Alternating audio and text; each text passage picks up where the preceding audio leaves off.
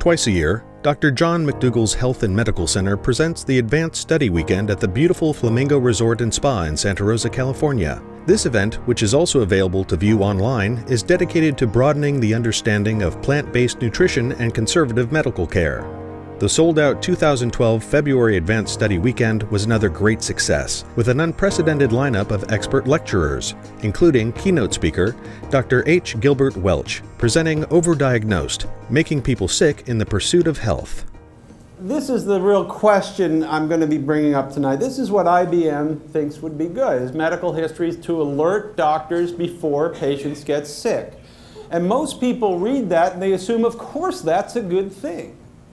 Right? Of course, let's alert doctors before people get sick. Until you think about it a minute, you're thinking, man, those doctors are going to be alerted a lot, aren't they? They're going to be alerted all the time. But as I go through my talk with you tonight, I want you to think about this, because this is a very big presumption, that it would be good to alert doctors before you get sick.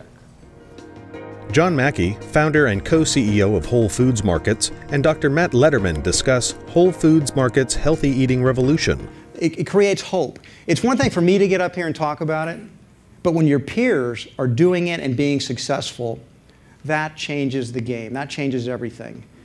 Because you begin to have hope too. And I've noticed in our immersion, something has changed from now when we started doing it a few years ago. The team members that do it now, they are dead serious. They really think they can get control of their lives, and they can. And if you get control of your diet, you can get control of everything. It's like a key that completely can turn your life around.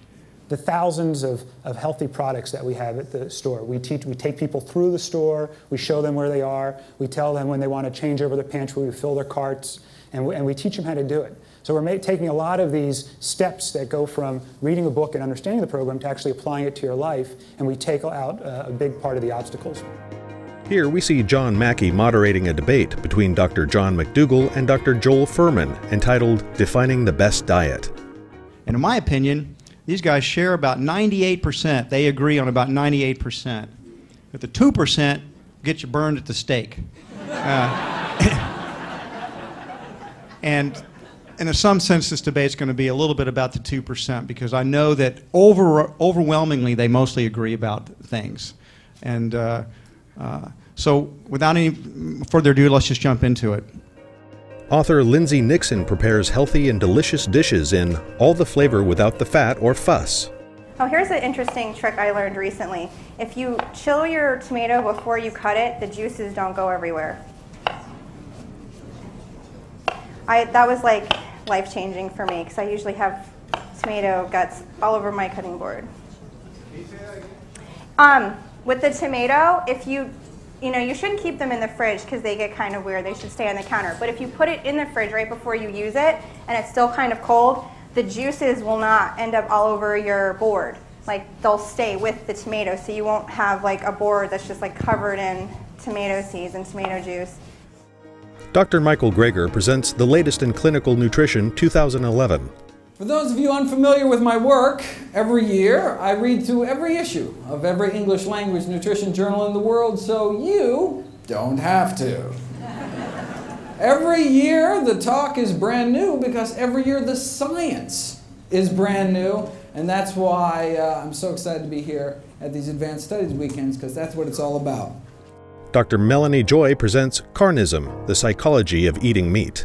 So take a moment to reflect on your thoughts and feelings. And chances are what you thought of just moments ago as food, you now think of as a dead animal. And what you just felt was delicious, you now feel is disgusting.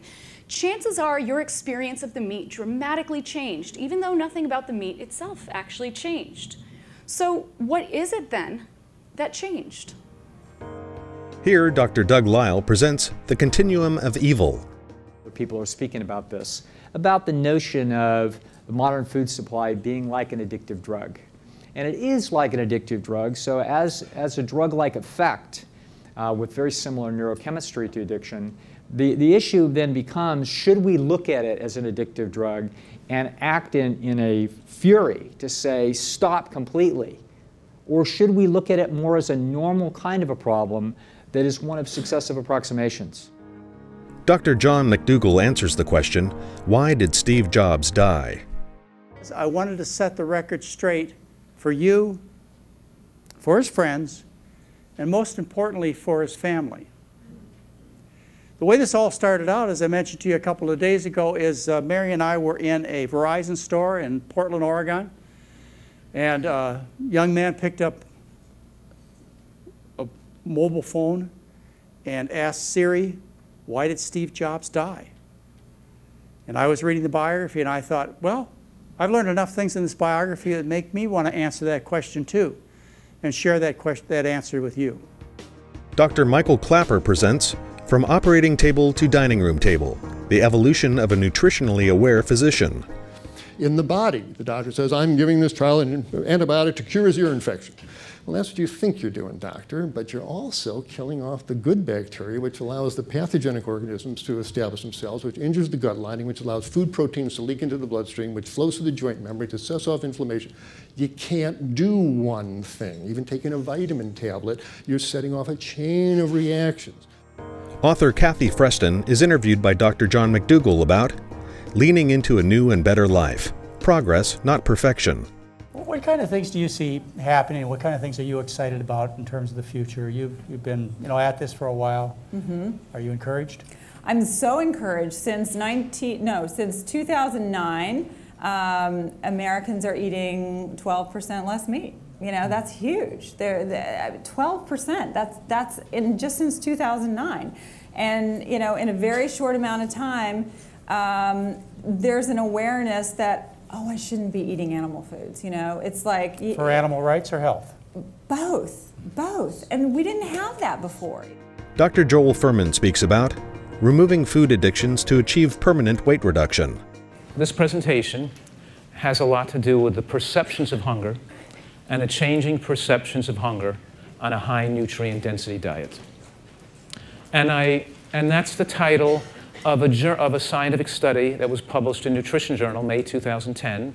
So whether you're just starting out or already on the path to better health, everyone can benefit from this educational information. And remember to mark your calendar for the September 2012 Advanced Study Weekend. For more information, visit us at drmcdougall.com. That's drmcdougall.com.